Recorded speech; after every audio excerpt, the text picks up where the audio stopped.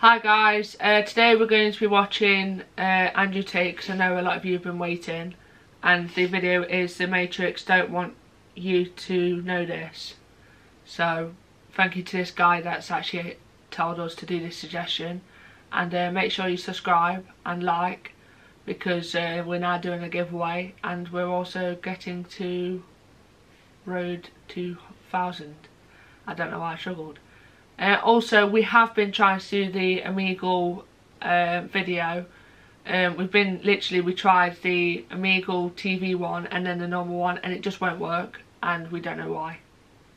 So please don't be mad at us. So we're going to be going live in a couple of days, so be ready for that, and then you can actually explain how to work it for us.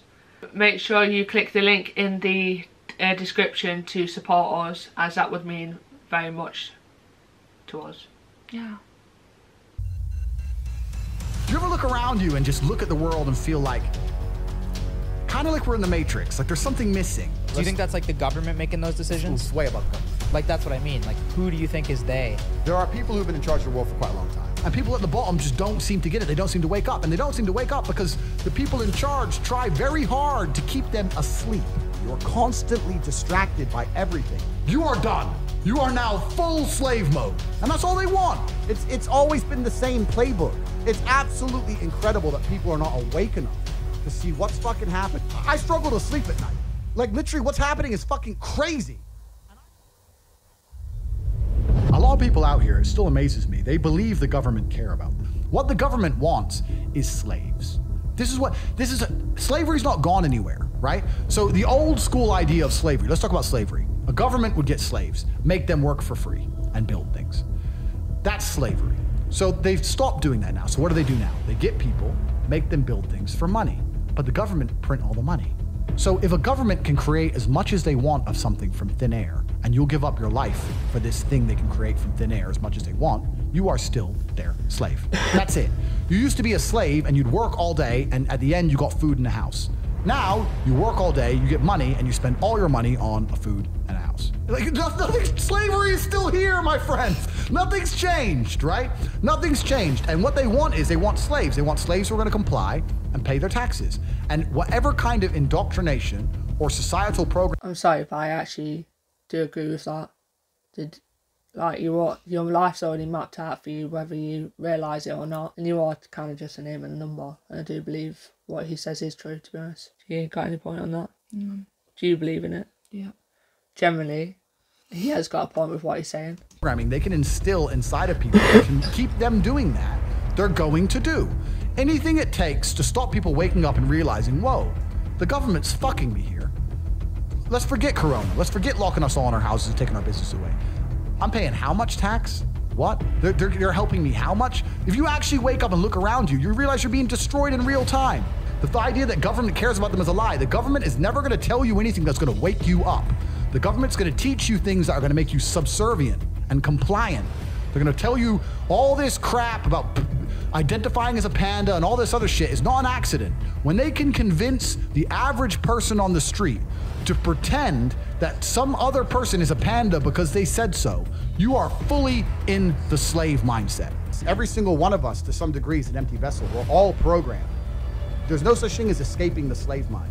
You must just, to some degree, understand who is programming you and understand if you really want those characteristics. Most people are repeating opinions, and I'm saying, where did you get that opinion from? They can't remember where they got it from. They don't know who even told them. They don't know why they so fervently believe in it. They're just told, they're programmed. You need to genuinely analyze your brain, defrag every single opinion you strongly have and identify where it came from and if that person has your best interest at heart. And what they're trying to do, especially with young men, is program them, because we're all empty vessels. And what you have to do as an adult, as a parent, is to program your child stronger than all of society. It's not an easy job, because all of society, from the YouTube videos to the TV shows to the school, every single thing is trying to program them in one direction. You have to combat that, and that's not an easy job. And if you just sit there and get lazy about it, you will fucking lose. When Rome was losing, all they did was have endless circuses to keep you distracted from the losing war. The world we live in today, they try very hard to prevent you from creating your reality. You're constantly distracted by everything, and it's hard to focus on nearly anything. And they do that on purpose, because for you to go stand out in the rain and protest, that takes focus. They want you distracted. They want arguments in the household. They want blacks to hate the whites, Republicans to hate Democrats. They want us all argue with each other, for all of us to hate our neighbor, and us all to be so distracted and selfish and self-absorbed that we can't think beyond ourselves. That's what they're trying to do to us, and it's absolutely and utterly worked. There's very few of these people, and look what they've fucking done to the entire world. It's absolutely insane. And you're existing inside of a system. He's literally telling you the truth. To make the rich. Like we said originally, you know, to do with Corona, how they didn't really tell you the in-depths. They just told you people are dying, stay inside. Yeah, they tried to scare you. Obviously, don't get me wrong, people were dying and stuff like that, but the way they came about it, they were controlling you in some aspects, because you'll be scared to walk out your door because you're going to get Corona and die. Do you know what I mean? So, what were you going to say? I can't remember. Did your brain just like I stop? Can't remember. Yeah. I can't remember. But I think when we were in lockdown and they were like, people are dying of Corona, people are dead, people are dead. I don't think most of those people died of Corona. I think they died of a common cold, because that just happened. Or natural causes. That's just not put out in the world. People do die of the flu. People do die of the cold, you know? And I reckon that they were dying of normal stuff, but because this whole new virus was about, it was scary. It was put down as Corona. Yeah, and it was scary, and you were hearing it every day on the news about deaths and stuff like that. Like I said in the previous one, with my health issues, I was really worried about getting Corona itself, because of the fear it got put into me. But yeah, luckily I was okay. Obviously for some people it's not the case, and that is sad, but the way the government are, you are controlled, and that's what we're trying to say, and we do agree with him. Sure. And for the poor to stay poor. And you can sit there and get upset about it. You can sit there and cry about it and say the system needs to change, which is what some people do. But I know that's a waste of time, right? That's futile. The best thing to do is to understand the rules of the game and find a way to win. So yes, the game is rigged. Yes, the rich are always going to get richer. Yes, the poor are always going to struggle. And that's the way the game is set up. So you still need to find the best move on the chessboard. There's no point sitting there saying, I want to play a different game, because that's never going to happen. I was having a conversation with someone the other day. They were talking about Joe Biden and his relief checks. He gave out $1,400 to all the people in America because of Corona. And he's saying, don't you think he's good that he's helping the poor?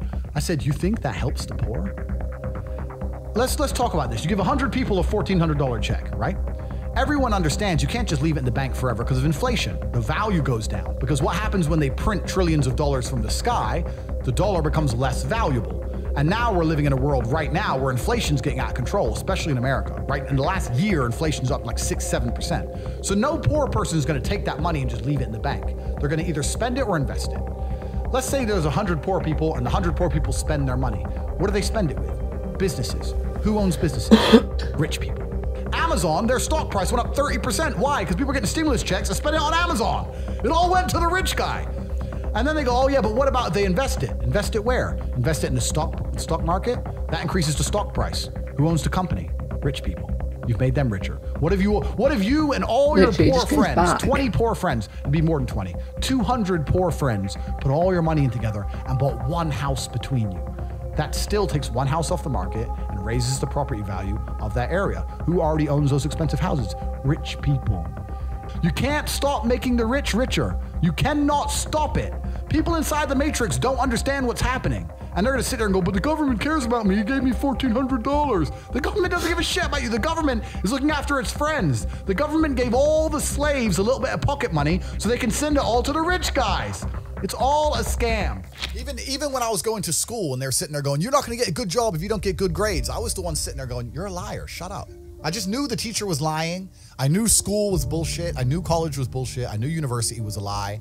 I always knew it was a trick and a con. I didn't truly understand things to the level I understand them now. But I hadn't intrinsically... facts. Literally saying facts right now. And it's 3 in the morning. I never went to uni. Pulls up and a guy gets out of it. You're thinking criminal, drug dealer, gangster. Yeah. You're not thinking, he has a uni degree. Because you're not going to think that. So when you see money, people don't even associate the money they see with university. But then they go, I want to make money so I go to university. It doesn't make sense. So school's a scam. And it's the biggest scam on earth. The reason it's a scam is because it operates in a vacuum. It operates in a vacuum because it cannot be fairly compared to any other service. So you can get a loan for school, but you can't use that money for anything else. Because if they were to open it up and put the school, the education system into the fair market of capitalism, it would fail. If I were to give you 100 grand and say you can get a degree, or you can buy a crypto, or you can start your own business, or you can do anything you want with it, who's gonna choose a degree? Nobody! So they say you can only get the money if you use it for education, which allows it to operate inside of a vacuum. Because it operates inside of a vacuum, it is one of the few things on the planet which is allowed to be non-competitive. It's not competitive against any other investment. Everyone knows that. But you can only get the money for that, so you can't get the money to invest in anything else, so you end up doing it, learning something that is outdated, slow to learn. There's more, it doubly inflates. There's more degrees every single year, meaning the value of a degree decreases, and the price goes up every single year. So it's worth less each year, it costs more year on year. There's no other industry where you can even get away with that. You get wrecked, except for the educational system. I think everybody knows that the system and the path they lay out for you is not a path that's going to lead to where you want to be. And I didn't know what the other path was, but that intrinsic distrust for the system and that distrust for the things they wanted me to do made me search for other avenues. And then I found them, right? And if you speak to the people who are richest, if you speak to the people you know, this is for everyone at home as well, if you speak to the people you know who have the most money and go up to them and say, hey, what made you rich? None of them say school. It's bullshit, right? So it's all indoctrination. So I knew it was indoctrination, and for that reason, I was always searching. And if you're searching, you're gonna find. I think freedom is being destroyed in real time. Even before Corona, freedom is being destroyed. If you look at even very basic things, right? Like freedom of speech. If a man isn't free to say what he thinks in the way he wants to say it, if political correctness or hate speech or whatever, if a man can't even express himself the way he thinks it, is he free? You know? And what they do first is they restrict your speech, because if they restrict your speech, then they can start to restrict your thoughts. If you're not allowed to ever say it, then you're probably not going to think it so often. This is why it's done on purpose.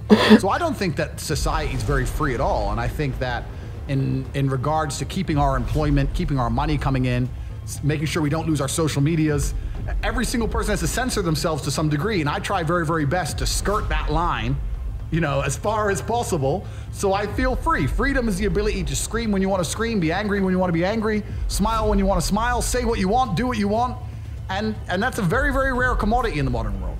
He's got a point, because like on TikTok, you're very restricted. Like on social media, you are very restricted. Like the other day, I put up a video of us reacting to Andrew Tate, and apparently that was a violation, and I don't get how that was, when he was on about what he spends his money on, and then what we spent our money on, and I didn't understand why it got blocked. It doesn't make sense when there's worse people off putting filth on it that don't even get their videos taken down, but the second we put up a video about Andrew Tate, it got blocked.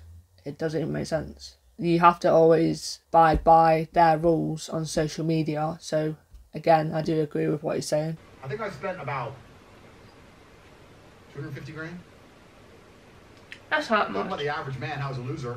It's a genuine question, because when I sit here and insult you guys, I'm not trying to... That's not that much. I mean, I only just spent 20 quid in Primark. Yeah, I spent £2 in the pound shop. I went to Greg's and got some... See, we all can relate, innit? Yeah, I spent about £20 as well.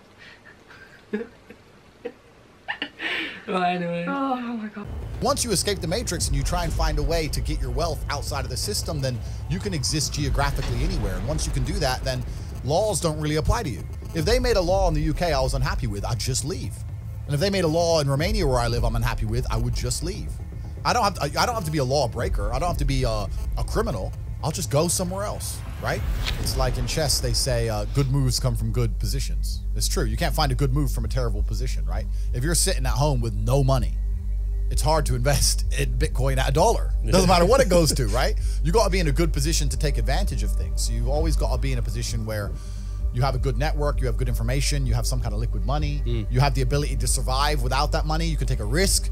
Like, it's hard to set yourself up. I'm in a position now where I'm in the NBA. I'm an NBA player. I can never go broke again. So it doesn't matter, right?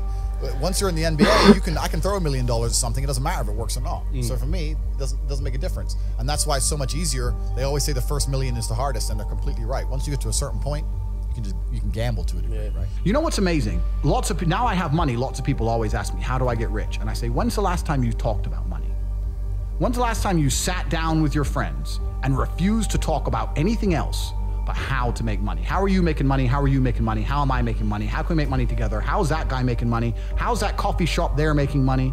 Is that coffee shop making money? I don't know. Do they sell cake? No. Why don't they sell cake? Everyone in here is a businessman. If they had a cute young waitress, a girl, instead of a guy, they'd probably sell more coffee. Like, no one analyzes anything. They just want to get rich, right? I want to be rich, but they have no plan to get rich. And a hope and a plan are very different things. I explain this to people all the time. Everyone has a dream, but no one has a plan. And nothing good is going to happen on accident, right? I didn't become world champion on accident. I didn't wake up and someone go, how'd you become world champion? And I went, oops. You have to plan for it. So I said to Tristan, we need to discuss money. We need to plan this, and we need to work out a way we can get rich. And that's when I started analyzing and understanding banks and the credit system and the money system, how the world actually works. And then I got really pissed off because I realized that money isn't real and it's all a scam. And the banks are destroying us in real time with inflation. And I still don't have any. And I also very, very much understood that as soon as you stop pushing forward, as soon as you go stagnant, you're dying, right? As soon as you stay in one place, you're slowly on the way down. I was under enormous pressure. I didn't think, oh, I have plenty of money now. It was the complete opposite. I wanted to work harder, more hours. I found the tap.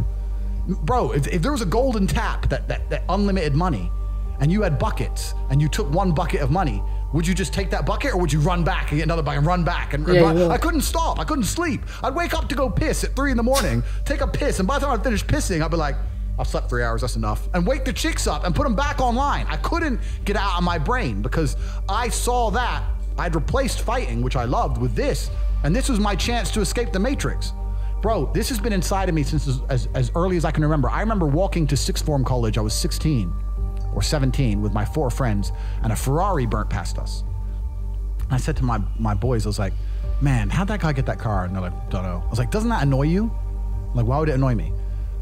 Because we're going to school, our parents are on council estates. Like, we're trying to scrape 20 pounds a week to eat. This dude has 400 grand for a car. Doesn't that aggravate you? Doesn't that show you that there's something about the world you do not understand? That you're missing something? And they're all like, not really. I was never that guy. I was pissed off for weeks because I saw some dude in his Ferrari. Do you understand? I was like, no, I have to. So now when I push my Ferrari, I'm like, this is the full circle. This is the universe giving me what I've always been manifesting. Man, I can tell you stories now that even sound stupid to me. I went to Deauville, France to fight for a world title. And I was sitting there and the promoter hadn't turned up yet. And I ordered 2 Waters, 2 Perrier. And they came and they were like €9 each. And I paid for them. And I said to Tristan, 20 quid for fucking water. Because we're brokies. We're just like, and he's like, yeah, that's crazy. And we look around and there's all these tables just with water, champagne, food, you know, like $1,000 lunches, £1,000 lunches. No one gave a shit, right? And we're sitting there going, where are we going wrong with life? So I always knew it. I was always around it, especially through fighting. I went to a bunch of crazy countries, Kazakhstan, and all these places. We're in Kazakhstan, a poor country. It's just G-Wagon, G-Wagon, G-Wagon, G-Wagon. I'm like, what's going on? Like, there are people who are living outside the matrix, and once you live outside of it, once you get to a certain level of incomes and wealth, everything becomes free. Like, when I was looking at the price of that water, no one else in that restaurant even looked at the price of anything. It didn't matter. And that's what I'm like now. I don't know the price of anything I eat or buy. So I always knew that that kind of life existed. I used to talk with my brother about it all the time. I was like, bro, there's something wrong. Something doesn't add up. We're still thinking in terms of like make money, spend money, money in the bank. It doesn't. There's people who are living for free and they just point at things and they get everything they want. And my brother used to call me crazy. He's like, what are you talking about? I was like, no, there's the matrix. We're inside the system. We need to escape. And now I managed to find a way out. So I always knew it existed. I was always looking for it.